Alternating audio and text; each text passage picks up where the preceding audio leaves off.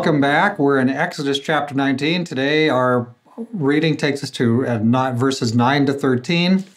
And here's what it says. The Lord said to Moses, "Behold, I will come to you in a thick cloud, so that the people may hear when I speak with you, and may also believe in you forever."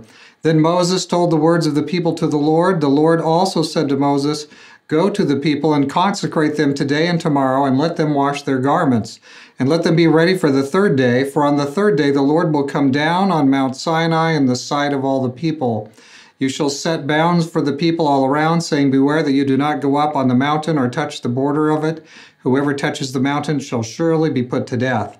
No hand shall touch him, but he shall surely be stoned or shot through. Whether beast or man, he shall not live. When the ram's horn sounds a long blast, they shall come up to the mountain." All right, so they're at the foot of Mount Sinai here. We're just on the point of getting the Ten Commandments, but first there's this business where Moses is going to gather them. They're going to go to the foot of the mountain. And what have you got here? Well, there's going to be a bunch of thunder and lightning and kind of a storm theophany here. God's going to show himself to them, but he's really kind of giving them the effects here. He wants them to really understand that we're in communion with the great God of the universe. So he's giving them the full treatment here and kind of catching their attention.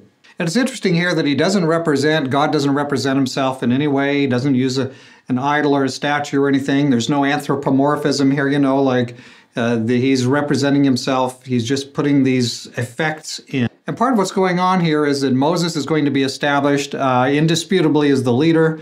And we're going to find out later that's going to be very useful and very important because they're going to keep on murmuring and rebelling and groaning. But God is going to put Moses in the very clear here that Moses is the leader. Moses is the one. He's the in-between, the mediator. There's another thing here. There's 3 days they have to sort this out. We're going up to the mountain to meet God. We can't do this. We can't do that. We're going to make sure our clothes are clean, our bodies are clean, everything. And so 3 days. Now, what is this 3 days? One of the things that seems to mean would be this is a very thoughtful, thought-out decision. We're going to enter into covenant with God's going to present his covenant to us. And when they say yes, we'll do everything God says.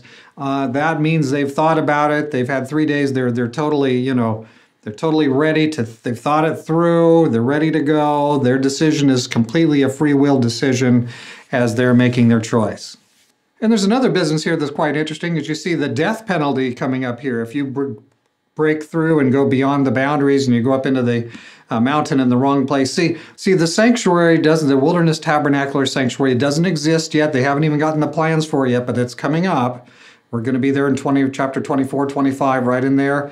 But they don't have that yet, but still God is kind of temporarily, this Mount Sinai is going to be like a sanctuary, and there's things that you can't cross in here or you die. So it's really emphasizing the holiness of God and the people to say, yes, sir, and recognize that they're in the presence of the infinite God. So this is good for them, and the whole of this up and down, back and forth, different levels of the mountain, we'll see it here. It's going to sort of take on the character of in a temporary sense, very similar to the sanctuary where you have the most holy place, the holy place, you have the courtyard, and different elements there where only the priests are allowed in a certain place, only the high priest is allowed in a certain place, so the people in general are only allowed at a certain place.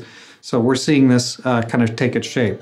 All right, more tomorrow morning as we're getting ready for the big gathering here at Mount Sinai.